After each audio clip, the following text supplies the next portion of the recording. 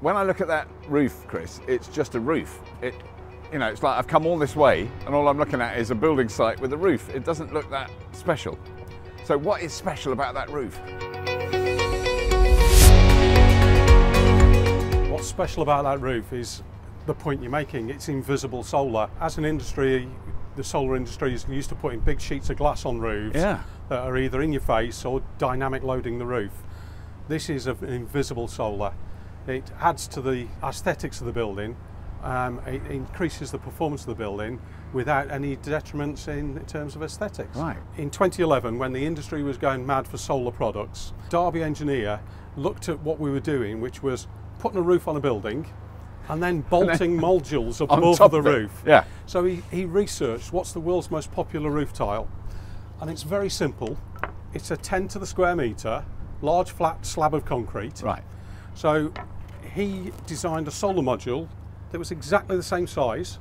So all we do is we drill a hole in it for the connections, and we bolt on an ETFE mineral polymer cell. Right. This is a 15-watt cell with connectors on the back, which are male and female connectors, the same as you see on your fields full of solar when you're driving around. And you end up with that. Wow. So, as you say, this one's come straight off the building. So there's the connectors in the rear. So we connect male and female across the roof, exactly the same as everybody else.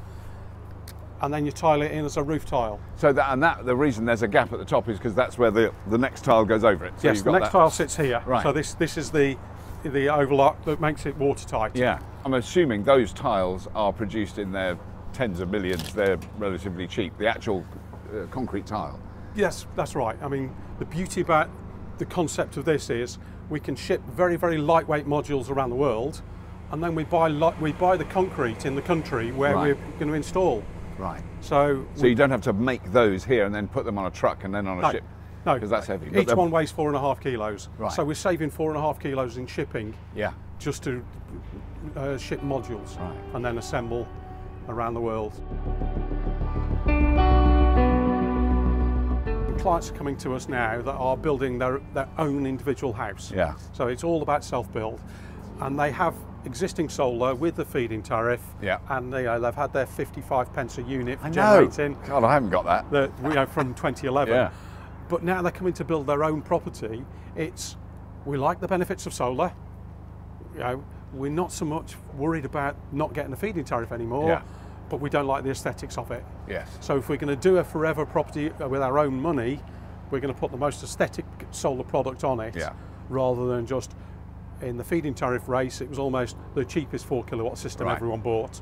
Now I want the most aesthetic 4 kilowatt system, 5 kilowatt, 6 kilowatt system, and a battery, and and a ground source heat pump, air source heat pumps, and the whole renewable package. Right. Which makes so much more sense if you're building from scratch. I mean, now it really does. It makes a huge, retrofitting that is expensive and painful. Yes, it is. But building it in is much easier, isn't it? Although our existing housing stock that the councils and housing associations own, they have a 30 to 40 year re-roofing scheme. Right, okay. So while you're re-roofing, we're doing all these housing upgrades with insulation and windows and kitchens and bathrooms.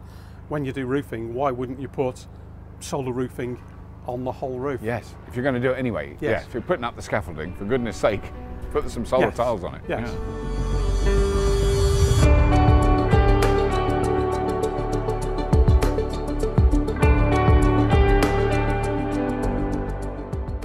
So here's the thing that I'm confused about. So when I had my roof that's got tiles on, and then a big little framework that's put on top of that, and then solar panels put on that, and then they wire them all together, it's still actually only 16 panels they had to wire together, whereas you've got here literally hundreds of tiles that you're wiring together. But you don't need extra wiring that's in the roof. Do they just plug into each other, and then at the end it all plugs into one thing? They plug into each other in series. Right. And once we've got 45 tiles together in series, we connect them in parallel, so we get a high voltage system going into the roof with only 2 wires per elevation. Right. So on the roof That's behind what I was us, going to say, if there are massive wires going up to that elevation. We've got 3 elevations, so we have 6 cables going into the building. Right. Because it's a low ampage, high voltage system. Right. So it works on much higher voltage solar than your glass modules do. So we get very, very early startup we get very late finish because we've got a bigger operating voltage. Right. So we need to start the inverters at above 300 volts. So by having a high voltage system, it means we're in that 300 plus sweet spot for longer in the day. For longer in the day. So in this particular instance, is there a battery in this building, or is this just a feed into This is just a feed in on this one. For the same client, we've done a project in West Sussex, which is 4.8 kilowatt hours of batteries as well. Right. So it's a technology they've already used. Yeah. On that one, because it's a chiropractic surgery, they wanted the battery storage for evenings, whereas on here it was more a planning led. Yeah. They needed renewable options. So this is a direct with no batteries. Right. But then you were telling me about a big apartment building in London that was having batteries and roof tiles. Is that Very right? much so. Yeah. That one in London will actually have a community battery for the whole apartment block. So they will actually design it so every flat can use the power from the batteries. Right. Even though some of them are on ground floor, it's a 7-story block. Right. They share what's on the roof throughout the 167 apartments. It's just so obvious, isn't it? I mean, do you know what your total capacity is on this building? On this building behind us, we put 900 tiles on this building. That's 13.5 kilowatts. The industry from 2011 to 2016 was putting 16 250 watt modules on. That was 4 kilowatts. Yeah. Because that hit the 3.68 kilowatt maximum. Yes. For the grid could cope with. Yeah. So that's why everyone's got 16 panels. Yeah. Whereas with this, with it being 8 flats and a landlord supply, we've got a much bigger building, a much higher electrical demand, which is why we've got 13.5 kilowatts on.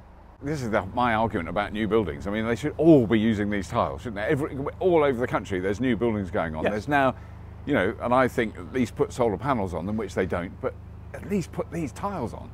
So the argument then is, what is the extra cost? If that was just the cement tiles as they are around the edge with no solar on, yes. What's the cost differential to do this? A standard concrete roof tile that you're looking at is £10 a square metre. Right. A solar tile is about £30 each. Ah, the actual individual unit is £30. Yes. Wow. Okay. But if we go back to your 16 panels, your 5 kilowatt system, a 5 kilowatt system today is around about £7,500 to £8,000. Right. A 5 kilowatt roof would be about £11,000 to £12,000. It's about a 50% premium. Right. But you have a roof. You don't have a roof and then something on top of it. Yeah. And you don't have the associated engineering problems of having two so, I mean, it's going to be cheaper to install in terms of construction man hours, or however you measure that. Yes. Because you're just putting tiles on. But also you haven't got to worry about the engineering of having the increased load over the roof. Right. Yes. Because solar panels act as a dead load with the extra weight on the roof. But because they have an airflow below them, they act as a dynamic load as well, which roofs were rarely designed for. Yeah, it does take a bit longer for them to put those tiles on. I mean, it does, because there's an extra operation. Yeah. The tiles have the connector snapped on site. Right. And then once you're laying it on the roof, you've then got to connect each cell as you go. Yeah. So there is an extra. It's not connection. That big a deal. No, it's not. No. A roof behind us, I think it took the lads about an extra hour per elevation. Okay, that's not very long. No, it's not very long. Yeah. No. I mean, when people start to see this stuff, and it is beginning to change the building industry, it is beginning to say, look, we could do this, and it does make a difference. I mean, 1,000 developments like this in the country would make a measurable difference. The national grid engineers would see that. Very much so. At the end of the day. Yeah. I mean, having supplied roof tiles for 25 years now, we see this as a no-brainer product. Yeah. You've got to put a roof on the building. Why not solarize your roof? Yeah. So that roof is amazing. And then I stand up on this roof, which has no solar on it, of course, and I look at all the roofs around here, just the houses, the industrial units. There is one industrial unit there that's got solar on it. One. And you do see it occasionally. You're seeing it more now, and they're okay, I'm going to be generous. There are companies, big companies, who have got big box warehouses that are finally putting a bit of solar on the roof, but loads of them haven't. But this is great. So I'm really glad we came to see this. I want to thank Chris for showing us and allowing us to come and have a look at what he's doing here. This is brilliant. We're going to be looking at more solar roofing things in the near future. And as always, if you have been, thank you for watching.